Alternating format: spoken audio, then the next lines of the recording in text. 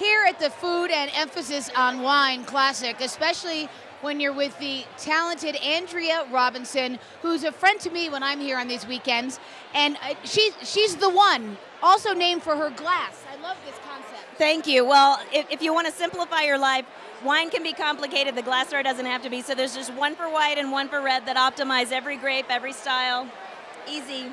Obviously developed by a very smart mother, okay? There's something about that that I relate to. Let's start with, we're visiting our friends from Washington State. Yeah. Tell me about Washington State for wines. Okay, well, what people don't realize about Washington State is that it is the perfect confluence of the old world elegance and the new world fruit intensity. Just the other night here at the Classic, there was a 90s party, and it was, 90s music, but wines from the 90s. These wines age well, and we don't always consider them as something to put in the cellar.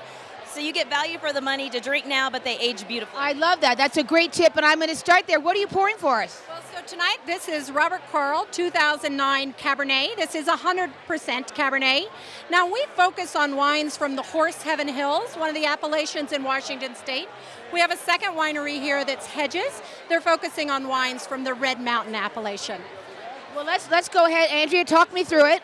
Okay, so the first thing is that with Washington State, they are one of the great regions for Cab. We think Napa Valley, Bordeaux, but Washington's right in the mix. Okay. So here, you've got Cabernet, exactly the characteristics you're looking for, which are cedar, blackberry, a little bit of bramble, which is cedar and blackberry all mixed. A little bit of bramble.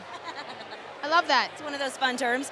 And then when you taste it, go ahead and taste it. You're going to feel this tannin structure. That's the texture of Cabernet. It's like velvet on your tongue. It's very plush, and it's very, it gives structure and texture, but it's soft. Yeah, there's structure, texture, but there's still a smoothness to it.